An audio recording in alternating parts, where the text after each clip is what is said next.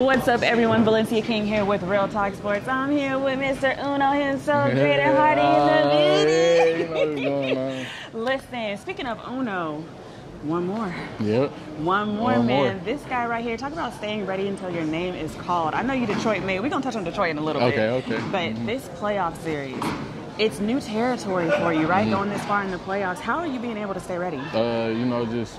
Just standing in the gym, not shying away from these moments. I feel like I was built for these moments. So whenever I hear my name called, I'm ready to go. Yeah. So just keeping faith in my craft and the work that I put in, and having that confidence when I go out there, and also when my teammates believe in me. So that goes a long way as well. So I love it. I love it. Now I mentioned Detroit. Yep. We got to talk about it now. Detroit.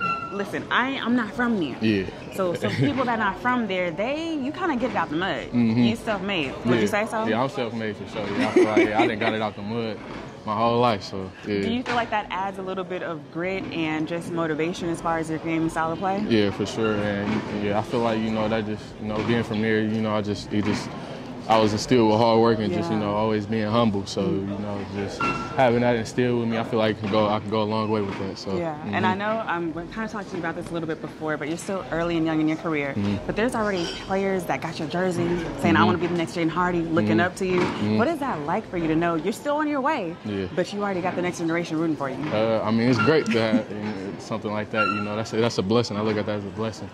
And, I'm just happy to be here, and I'm super excited, and I just can't wait. I'm trying to get this one more game and get to the finals. Yeah. So, Now, we'll wrap it up real quick. And I know that one more game, we got to stay in the moment. What is it going to take for y'all to get it done? Because we know they're going to come out swinging. I feel like, it's going to start with us, being synced in together.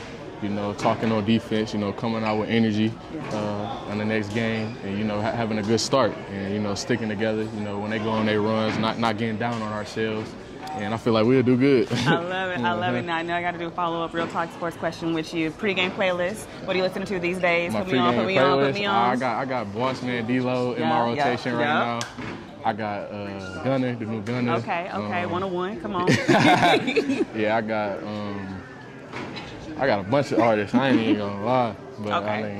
We hit shuffle, we just go. Yeah, shuffle is just. I like a bunch of different artists. So whatever popping for real. that's probably on my playlist. So. I'm not mad at it. Listen, you guys, Valencia King here with again the one and only Uno in the building. Jaden Hardy with one more to go. Mass fans, we need y'all rowdy, loud, and proud on Tuesday. Let's go.